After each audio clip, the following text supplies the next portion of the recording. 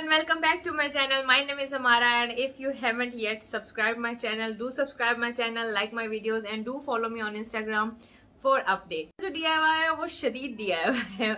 उसकी रीजन ये है कि ये जो डेकोरेशन पीस था, it was my favorite one. I bought it for my daughter's 6-month-old photo shoot. उस वक्त मैंने Beauty and the Beast की थीम से फोटो शूट किया था, तो उसके लिए मैंने ये खरीदा था. It was 1200 रुपीज वर्थ, और इसको 3 साल से मैंने संभाल के रखा हुआ था. तो जस्ट बिफोर मैंने इसको सोचा कि मैं इसको यूज़ करती हूँ, और इसके लिए मतलब मैंने सारा अपना माइंड बनाया कि मैंने इसको कैसे यूज़ करना है. मेरी बेटी ने इसे तोड़ दिया, क्योंकि मुझे पसंद बहुत ज़्यादा था, इसलिए मैंने सोचा कि इसको मैं फेंकूंगी नहीं. I am going to use it somehow. So I'm really confused about how this DIY did turned out. I don't know, is it weird or is it extreme? So you be the judge of it. टूटने से पहले it looked something like this. Luckily मेरी बेटी ने इसको कुछ इस अंदाज से तोड़ा था कि इसके पीसीज ज़रा बड़े थे और वो ग्लू गन से जुड़ सकते थे. सो I joined it using a glue gun.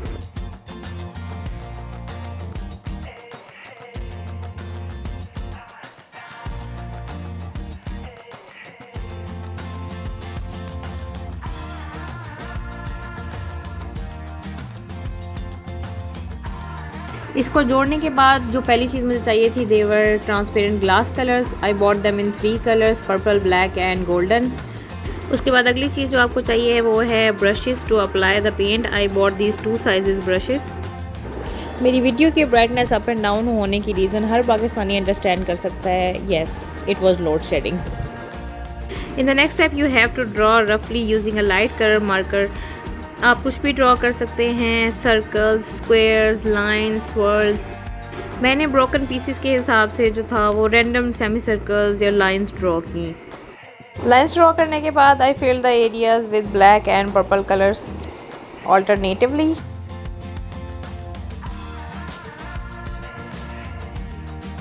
टूटे हुए पोर्शन पे रैंडम लाइंस ड्रॉ करने के बाद it looks something like this. After that I am going to draw रफली on the unbroken part and fill it with purple and black color. It was my first time painting on glass, so I wasn't very neat or precise. I finished first with purple color. You can let it stay as it is, but I wanted to add a contrast, so I added black, and you can also use any other color you like.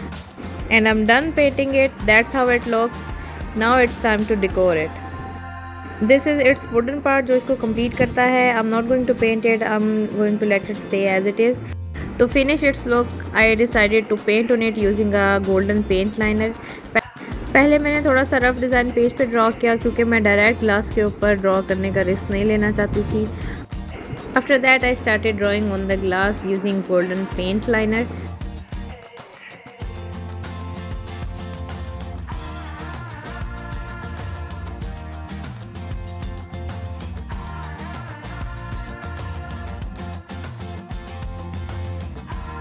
इस paint liner को use करना बिल्कुल मेहंदी लगाने की तरह था. If you do know how to handle अ मेहंदी, तो it's pretty easy to work with.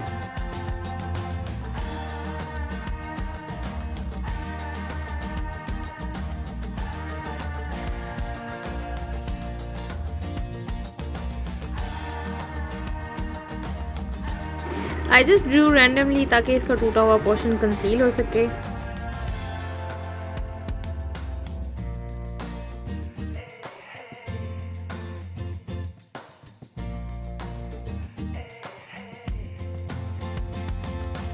इसका जो स्मूथ पार्ट था उस पर मैंने डिसाइड किया कि मैं एक पीकॉक ड्रा करूँगी. पहले मैंने वैसे ही रफली पेज पे ड्रा किया, and after that I painted it on to the glass.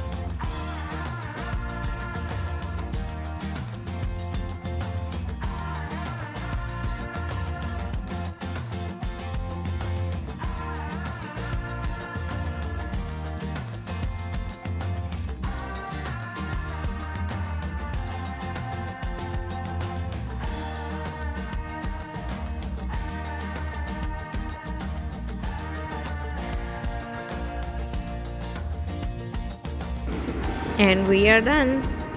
You can also use some kind of light source underneath it to make it look beautiful.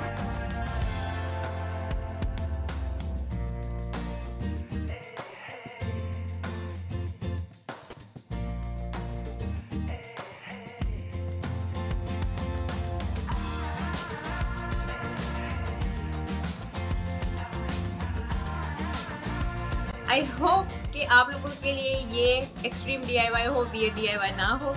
Keep following my channel, keep supporting me. I'm going to meet you in the next DIY. Till then, bye bye.